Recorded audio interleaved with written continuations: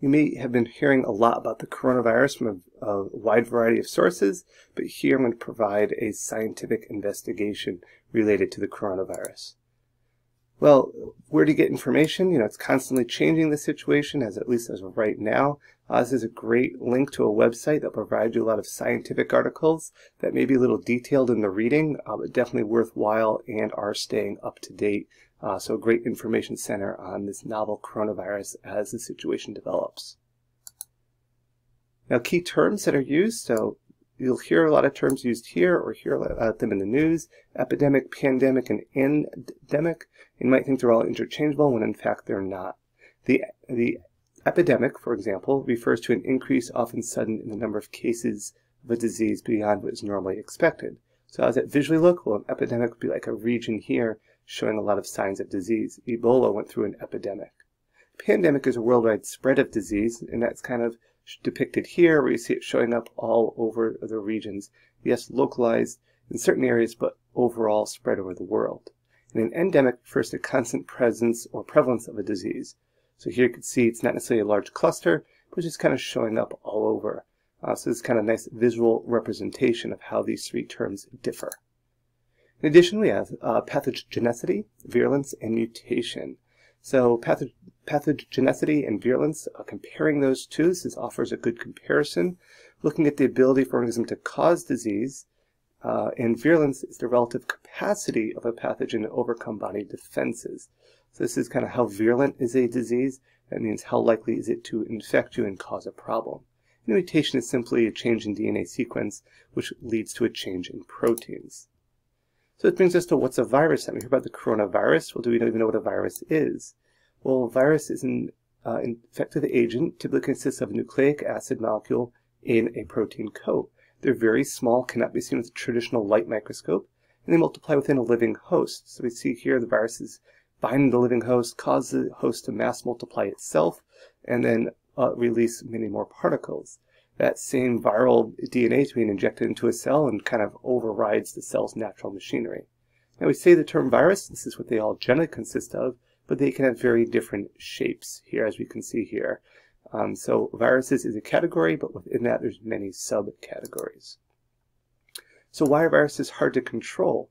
Well, the answer is they're continually changing, they're continually mutating. The coronavirus have frequent mutations and recombination events. They're constantly going through changes in the hopes that they'll become better fit for the environment, for the virus, and we hope to try to create conditions that will reduce their fitness. Previous studies have shown that SARS has mutated over the 2002-2004 epidemic to better bind to cellular receptors. This just shows, here is an example of a virus going through a mutation that would cause it to be better fit in the environment. Here would be less fit for the environment. You can see the change in genes over time, and at letter C would be the most fit, A would be one of the least fits here. But again, they're constantly changing, which makes them difficult to pinpoint and control. And again, at the bottom of all these slides where I've used them, I've tried to provide examples here of the links of sources that I've used, as well as in the description there's information as well. So natural human fear of viruses, well, it's based on history. The Spanish flu caused by the H1N1 influenza virus affected 500 million people, almost a third of the world population, and killed 25 to 50 million people. So again, viruses, we hear that term, and naturally there's a fear because of what history has shown us. So let's just take the flu for an example here. Looking at the CDC estimates that between 9 million and 45 million illnesses occurred within the flu, 140 to 810 hospitalizations, and 12,000 to 61,000 deaths since 2010. So looking back at the last couple of years, it varies year to year. We could see a lot more illnesses, less hospitalizations, and luckily less deaths. The case fatality rate is 0.05%. That means that's the percentage of people that do die from the influenza flu. And the RO value, which we'll talk about later, is 1.3. So just remember these numbers, we'll see how they compare. But this is just for regular influenza, common cold that typically spreads in the wintertime every year. Now let's take a better look at the coronavirus. So getting to coronavirus, well, there's coronaviruses, yes, and I put the S here with a question mark because it's not just one type of virus. It's named for a family of viruses. MERS, SARS, and now coronavirus all fall into this same category. All three of these originate in bats, which is kind of interesting. They all have generally similar shapes, so they're all in the coronavirus category. Now the coronavirus itself, is kind of a zoomed in look, is named for the crown-like spikes on the surface and a group of viruses that cause a significant percentage of all common colds in human adults and children around the world. So again, this is a classification of coronaviruses. This is a general family, and they are known to cause diseases in humans. I provide you with some of these specific names here, and as well as links at the bottom of the page. Now, what is known about the coronavirus, at least currently? Well, looking at the current, it originated in Wuhan, China.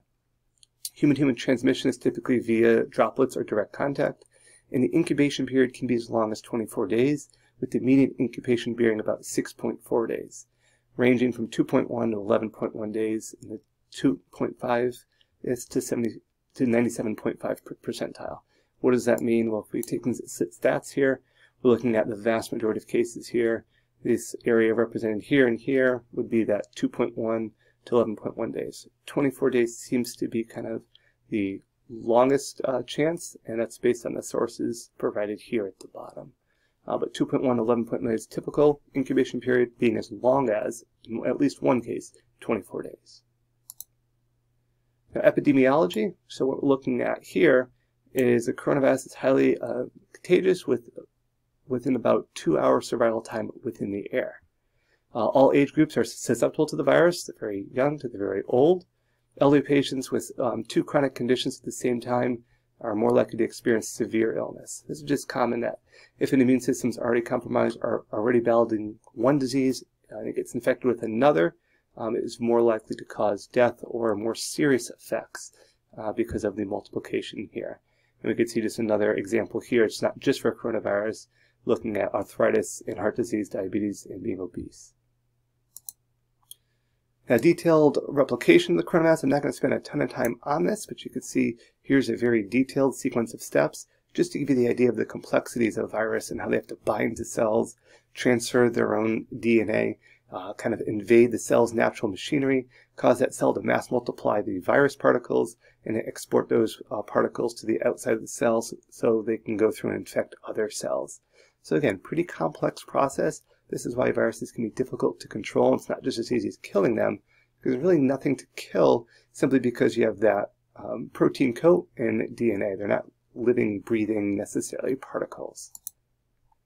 Now, reproduction number, this is the RO factor here. Looking at a little comparison, denoted by R0, and it refers to viral transmissibility. So how many people is one person likely to infect? The epidemiology definition of RO is the average number of people who will catch a disease from one contagious person. This applies to a population. So if you have an R0 of 2 and you have a patient 0, they will infect 2 people. Each of them can then go for it and infect about 2 people. SARS has an R0 of 4, and you can see how this one down here can quickly multiply in a much greater rate. So this is why we take those R0 values into consideration. Now, potential spread or decline of disease, what does these R0s refer to? Well, if it's less than 1, each existing infectious causes less than 1 new infection, if it's less than 1. In this case, if we just think about this logically, the disease will decline and eventually be non-existent. If R0 equals 1, the disease will stay alive, but there won't be an epidemic, meaning one person will usually pass it to one person. Where diseases that get a little bit of concern here is how much greater is it than 1? Because this will cause the disease to grow exponentially, potentially, and cause an epidemic or even a pandemic. Again, the higher the number here, the more people that can spread. You can see measles here is 11 to 18. It means one infectious person will likely infect 11 to 18 people. Now, the R value for the coronavirus here, from what's currently known, the calculated R0 value of coronavirus is significantly greater than 1. But this isn't to be concerned. The preliminary R0 estimate is between 1.4 and 2.5, was presented at the World Health Organization statement in the information here on January 23rd, year 2020. Information here at the bottom. The case fatality rate is about 3%. That means of all those infected, 3% typically result in a fatality, and the R0 value of 1.4 to 2.5. So this is all great numbers, but how does this compare to other diseases? So if we look here at the kind of the comparison, to diseases over on this side here, we see the case fatality rate. So this is in percentage. So that coronavirus, 3% will die. We'll compare to SARS, 10%, MERS would be 40%, avian flu, 40%. We can see some really high values here. We also see some lower values as well. In the R0 values, again, for corona, 1.4 to potentially as high as 5.5. I could see MERS here at less than 1, avian flu less than 1. So these have a very high fatality rate, but very low to transmit. So again, corona not, they say, the highest to be transmitted, and not the highest case fatality rate, even though it's being talked about in the news like it's spreading like crazy and killing everyone. Look at the data here and put it a little bit in perspective. HIV, if untreated, 80% here without therapy. So again, that case fatality rate much, much higher. So again, something to consider here, or at least put it in perspective. So when we're looking at a higher pathogenicity trends, tends to have lower transmissibility. So if we look at the influenza virus, the pandemic of H1N1 virus caused relatively mild disease and became endemic in the population. It bound to receptors in the upper respiratory tract. Compared to H7N9 virus, had a fatality rate of actually 40%, very high, and you can go back and take a look at this, and has so far resulted in only a few small clusters of human-to-human transmission, and that specifically bound receptors in the lower respiratory tract.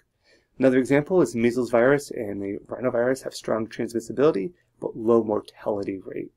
So again, you kind of get this trade-off of very high mortality rate, but very low to be transmitted. So it's kind of interesting to see this trend occur.